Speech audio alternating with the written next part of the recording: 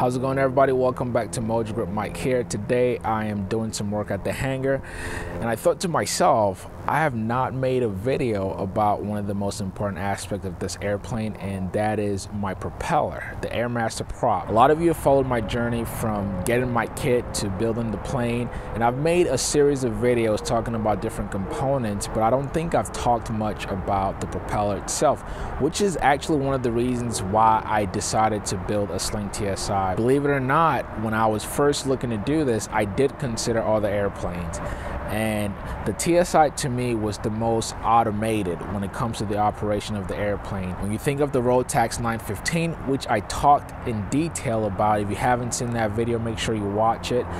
And the 915 having a turbo engine, but also has a FADEC. Basically automation. Things are done for you, all the operation of the engine and management of the engine flow, it's all done by a computer.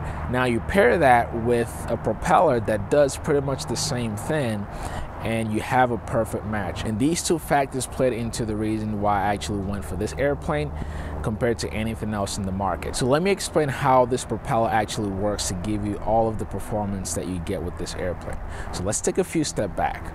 When you think of any airplane, conventional, whatever you have in the market today, you typically will have two different types of prop. You have a fixed pitch prop, which is basically self-explanatory.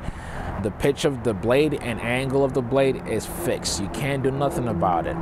Okay, and you usually have that with older planes or maybe light sport airplane. Those are fixed. And you have what's called a constant speed prop. A constant speed prop basically gives the pilot the freedom to change the blade angle of the airplane or of the propeller in order to match your RPM or the speed of the engine. And this is a beautiful thing because it basically gives you more efficiency or better performance whenever you're flying. A simpler way to think of a constant speed prop is think of your manual gear shifter in a car. Okay, when you have a stick shift, you're changing from one gear to another. And the reason or the objective behind a gear shifter in a car is so that you can match your engine speed with the road speed. It's basically a similar concept when you think of a constant speed propeller. Now, when you think of the constant speed prop in your conventional airplane, most of those systems are based on oil pressure. So the way that works is you actuate a lever in the cockpit, and depending on how much you pull back or you push forward, you release oil pressure.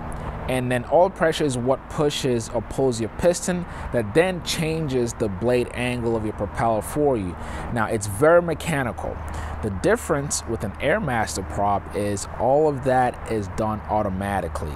You basically have a computer that does all of that for you through an electric motor. So instead of me having to push and pull a lever in my cockpit and then oil pressure being released and then pistons pushing and pulling, none of that I have to worry about. Zero. Okay, this system is fully automated where all I have to do is just hit a switch. Take off, climb, cruise, whatever flight phase that I'm in, I just hit a switch and boom, the propeller does what it does best. And to give an example, the way I fly this airplane, I generally will have the airplane or the switch on takeoff whenever I'm taking off. Once I climb to my pattern altitude or 500 feet above, I change to climb and boom, my RPM changes and I'm climbing to my cruise altitude. Once I get to cruise altitude, now normally you change the propeller again to cruise, which is a setting that's already in the airplane. But guess what? I actually don't change it to cruise. I leave it in climb mode because I get the best fuel efficiency whenever I have it in climb, and I just control my power in the airplane. With my climb RPM, I usually set the power to about 70%, and that gives me the best fuel efficiency in this airplane. I usually burn 7 gallons of fuel in this airplane, and that's doing about 145 knots true. Depending on what the wind is doing, I can get up to 170 knots in cruise. Some days, if I have some headwind, then I'm back to like 125 knots. But if you're traveling east, you probably get some good tailwinds. But ultimately, this propeller makes it so much easier for me to fly this airplane. And it's actually, again, one of the reasons why I built a Sling Tsi. When you compare it to just about anything else in the market right now, I think this is the best value that you get for the money. As you keep watching the channel, you see a lot more flight videos. And what I'll try to do actually whenever I'm flying is just explain to you what's going on. So you would see this propeller in action And again, it takes all of the workload away from me, where I don't have to mess with anything. I set my control switch when I'm taking off and when I get to my cruise altitude, and that's it. Hope you guys enjoyed this video. If you did, please give it a thumbs up.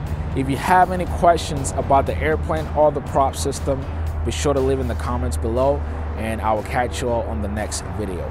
Peace.